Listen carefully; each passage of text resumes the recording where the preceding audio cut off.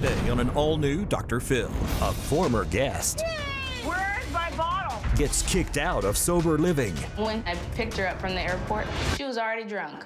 You sold alcohol on the airplane. Are you sober today? I have not been drinking. So what is the issue here? You're drinking vodka out of a water bottle. We took a look at Treva's internal organs. I arranged for her to go to Dr. Bradley Jabour's Medical Imaging Center in Santa Monica. And Dr. Jabour is a world-class leading radiologist who is an expert on the impact of alcohol and drugs and their effect on the body. Well, Dr. Jabour, thank you for being here, and thank you for working again with Treva. Has alcohol gotten to the point of being toxic in this woman's life?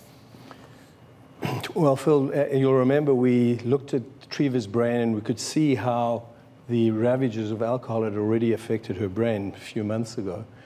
Looking at her liver and her abdomen, we could see that she has replacement of the normal liver cell with fat.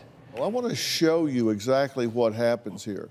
You know, first, we're looking at the abdominal ultrasound up here, and this is the fatty liver. She's quite lucky in that her liver has not expanded to the point that we would expect possibly somebody with that amount of drinking to have had. She still has a chance to turn this around. She does have a chance to turn this around.